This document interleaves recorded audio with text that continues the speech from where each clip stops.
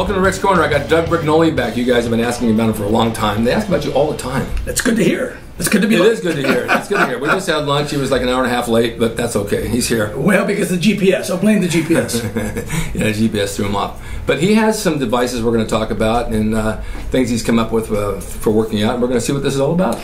You know, when I work out in the gym, a lot of times someone knows that Doug is here or has been here when they see some weird setup. Yeah. I always come up with these weird, but I just love this stuff. And I love customizing. Yeah. So, you know, when I was doing these dumbbell curls, you know, sometimes I'd incline the bench back a little bit, and I thought, wouldn't it be great if somebody just held your elbow there? Mm-hmm. So, you know, I basically came up with this thing. Yeah. And I encourage you all just to go to the Home Depot, the local, you know, hardware store, and just buy yourself, you know, a piece of wood, right, and just cut it. This is 6 inches wide here. It's 14 inches wide here. It's 4 inches wide here, and it's 20 inches wide here. And basically, this just goes behind you on the bench, on an incline bench, so and it holds your elbows. Your arms are right here as you curl. Exactly. Great idea. And it's a game changer. I mean, it changes the feel of that exercise. Now, I will tell you, if you recline that bench too far back, it'll tend to hyperextend your elbows. Yeah, I can see that. Okay, so you can't go back too far. Right. You only want a slight incline, but guaranteed, if you try this, I mean, obviously, this is not something worth commercializing. You know, I couldn't really make this and sell this. No. But it's so easy to make. I mean, it literally took me like 12 minutes to cut it in my garage with a circular saw. What about the distance from the tee? Because incline benches might have different seat patterns. Well, look, sometimes where the seat comes down, it's adjustable. It could fall behind the seat. Well, here's the thing. That's a good question. Here's the thing. All benches are 10 inches wide.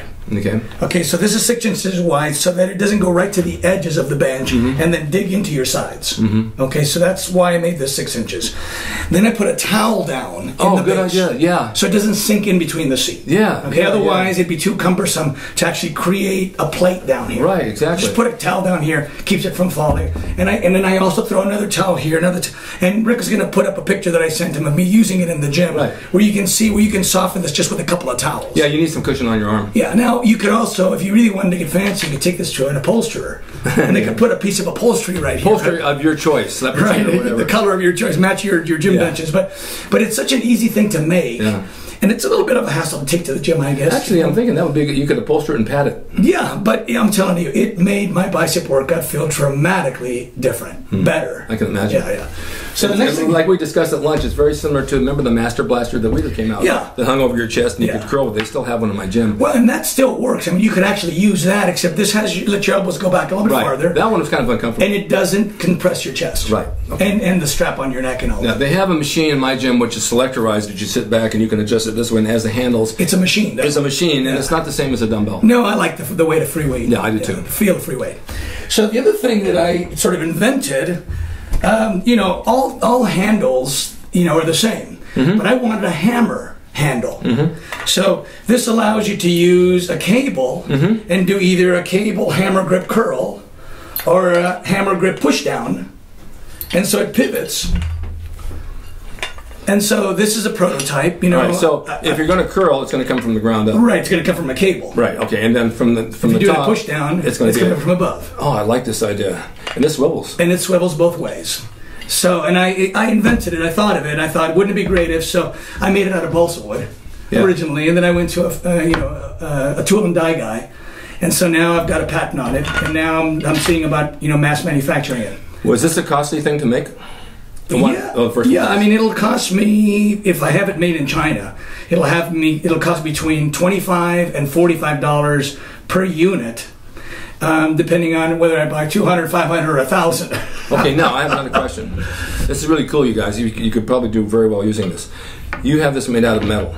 Right. And it's got its own weight, probably, what, 5 pounds, 7 pounds? And we're going to make it out of a thinner metal. Well, that's what I'm thinking. You can make it out of a composite that has really not much weight to it at all. Well, we thought about making it out of like a hard plastic. Yeah, that's what I'm thinking. But the problem with that is you have to make the mold, and making the mold is very expensive. The mold, and they do injection molding with it. Yeah. First mold. You can also make it out of aluminum. That too. I've seen them make those molds. They make them out of clay. Yeah. Then they inject them and they pull them apart, and it's like doing a mask. And I might eventually do that, but the point is that I just wanted it to be functional at first. No, I understand that. So that I could test it. Is you can feel the weight. So you got to add this weight to your pulley. You add it to the curl. You subtract it from the push down. You subtract it from the push down, right? Yeah. very good idea. But it's kind of fun to invent things and design things. Yeah. I always think, what if when I was a kid, I would build the doghouse in the backyard, and I was always making things. Yeah, no, that's a great idea. You know, I read somewhere, I don't know if you and I discussed about different types of exercises that work, and I think it was Vince Giron that said he would take one exercise and try it, and if he got sore from it, he knew it was working in the right spot. Well, I could hit you on the arm, and it would make you sore. I mean, because you don't know when hammer curls are working and they're doing this, they do have their purpose. Well, yes. Look, when you do a hammer curl, what you do is you subtract some of the load from the bicep and you add it to the brachioradialis. Yes. And so you get a more balanced arm development. Yes. That's what I like about a hammer grip. Yeah. And the tricep, one arm down. I mean, I usually use the rope or I use the pulley with a little ball when I'm doing these. Well, the fact is the elbow follows the hand. Okay. Right? So if you try to turn your hand palm down, the elbow will go out. So what you want is alignment. Remember we talked about alignment? Yes. You want the resistance to go straight through the origin and the insertion of the muscle and the lever and the resistance and the movement all on one line. Right. The only way you could do that is with either a hammer grip or a slightly palm up grip. Okay. As soon as you start to go this way, you start to bring your elbow out and you start to lose the alignment. Yeah. Yeah, no, you're right. I get that for sure. I mean, people talk about turning your palms up or palms down for a different part of the triceps. It does not do that. The tricep comes down and ties into one little bone on your elbow. Yes. And it has no idea which direction your palm is. But I have a question. If you have your bicep and you turn your hand here to here to here, you can see your bicep move. It goes up and it goes down. Right. The bicep is different than the tricep. Okay. It doesn't change the shape of the bicep. It does change how much of the bicep participates in the movement versus the brachioradialis. Oh, yeah, you're right. I get that. Right. Yeah. So, but that's the bicep issue. The tricep has none of that. Right. The tricep is 100% tricep every time. Okay. I noticed that when I do curls on a bar, say I'm doing a cable from the bottom, and I take a straight bar, it feels different than an easy curl bar. However, I found a bar that has two balls on the end. If I hold those balls like this and I curl, I really feel it. Well, I always tell people, follow your comfort. Yeah, you follow your comfort. Follow your comfort, yeah. That bar's not always available, but it does. Yeah, I mean, your body is telling you this is what I like. Now, the difference between tricep pushdowns with a straight bar or a V-type bar or a rope are three different types of feelings to me. Yeah, I can see that. I mean, look, if I was your tricep muscle, right, and I just start here at the shoulder blade, and I come down and I tie into that bone, and I have no eyes, I have no idea what you're doing, I'm just bringing the two ends together. Right. All I know is I'm pulling on that bone. I have no idea. If you said which way is my palm facing, I wouldn't know. Yeah. If you said, is the machine I'm using red or is it white, I wouldn't know, right? Right. So, there's other muscles that maybe come into the picture. If you start doing this, maybe you start involving the rear deltoid more and all kinds of things. Yeah. But as far as the tricep is concerned, and by the way, the tricep doesn't know whether the rear deltoid is also assisting right now. Yeah. It's only doing what it does. Well, we had talked once about tricep kickbacks, and you said that they're not that great of an exercise for the tricep. The tricep kickback isn't, and the reason for that is because it's too heavy at the end and too light at the beginning. And I get that. However, it's backward from the resistance. However, if I do them first in my workout, just do 3 or 4 sets, I get a terrific pump from it. Well, look, I'm not going to say that you don't feel it, and I'm not going to say that you don't get a good pump, but what I'm saying is that a muscle is strongest when it's elongated and weakest when it's shortened. Okay. So if you do a tricep kickback, you're depriving the muscle of resistance. When it most can handle it, when it most needs it, when it most wants it, you get 0, and then at the end you get the most. Now you can get sore from that, but will you grow from that? No, because you can't load the muscle up as much as you would be on skull crushers. Skull crushers loads up the early part of the movement and lines it up at the latter part of the movement, and so you load the tricep more. There is no direct correlation between soreness and pump and growth. Okay. Are we done with this now? We're done. Okay, I have something else I want to bring up. Okay. Because since we're on that track, somebody emailed me and they asked me, how important is a pump during your workout? Because you have to have a pump in order to grow. And I didn't really know quite how to answer that, because I don't think you definitely have to have a pump to grow. You have to work the muscle and let it feed itself and grow again. Right. A pump is more of a satisfying thing in your brain saying, oh my God, I got a great pump today, so I must be growing. Well, it's fair to say that the pump is usually commensurate, equal to the amount of load you get. Usually, not always. But soreness isn't. So soreness is less of an indicator that you had a good workout yesterday than whether or not you had a good pump. Okay. That's a little bit better predictor of whether you had a good workout. A pump is also based on a couple of things to me. Number one, did you get a good night's sleep the night before? And number two, did I get enough nutrition before my workout in order to give myself a pump? Any carbs?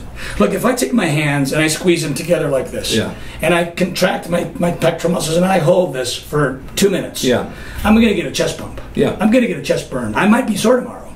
Didn't my chest grow? Not from that. Not from isometric.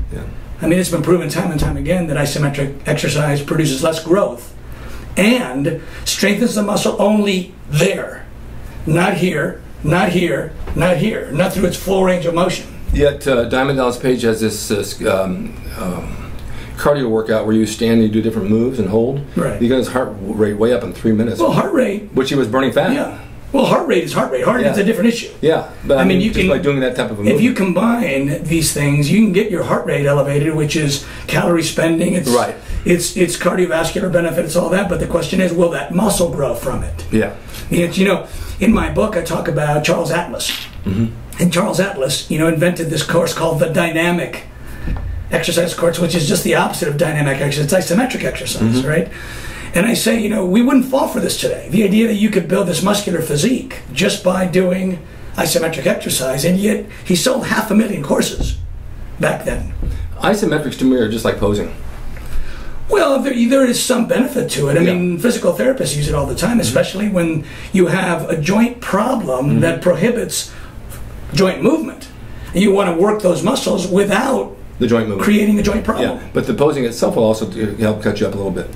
Well, I don't know about cut you up. I mean, when you're talking about cutting up, you're talking about fat loss. Well, it brings out the striations. Yeah, it helps you learn to control the flex.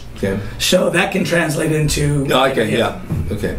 Let's talk about this. Okay. Well, I'm doing an exhibition for Bill Pearl. Bill Pearl was my mentor 41 years ago. When I was 16 years old, I walked into, actually 15, I walked into Bill Pearl's gym in Pasadena, and I could not afford membership, and I said, would you allow me to scrub your showers in exchange for membership? And he said yes, and every Saturday I would go in there and I would do janitorial work, and he paid me. It wasn't just like child labor. And in exchange, I would also get a week's membership. And of course, he mentored me, and he taught me this, taught me that, and now I get the privilege of doing an exhibition for Bill Pearl, who's about 80 years old, at his Medford Classic, which is a competition he's holding. It's going to come up on the screen here in just a second. Up in Medford, Oregon, which is about 2.5 weeks from today. And so I've been dieting. You can probably tell how lean my face is and how veiny I'm getting now and all that. But I have the exhibition in Oregon for Bill Pearl. Speaking of dieting, had a chicken breast and iced tea for lunch. That was it. That was it. Made me hungry. That was it. And then 7 weeks from today, I'm competing in the World Championship, WFF World Championship in Dublin, Ireland. That's November 6th. That'd be a nice trip. And then November 12th, 1 week later, I'm doing an exhibition at the NABA Nationals in Pennsylvania.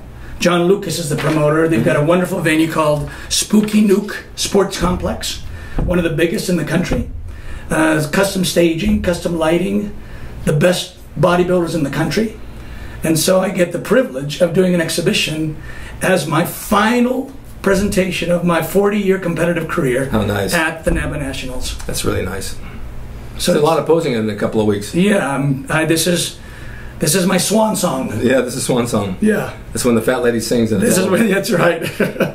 Now we have your book, and we have the book, and we talked about it last time. The Physics of Fitness is finally finished. Well, it's finally finished as a manuscript, which means that you can order it from me. I can send you this unedited manuscript. It still has to be edited. I need to do a lot more work on it before I can actually get it printed / published. But the content is here. It's all there, and you've sold quite a few. I've sold about 54 now, which is nice. And it's packed with really valuable information. I mean, you know, some of these conclusions that you'll read in the book are pretty fascinating. I'll give you one example. You know, when we do lying down leg curls, face down, prone, you know how that tailbone wants to come up? Okay? And then some trainers will push down that tailbone because they say you're cheating if you do that. That's the wrong thing to do. There's a reason why that tailbone wants to come up. And the reason is reciprocal innervation. And what that means is that our bodies are designed to not compete with itself.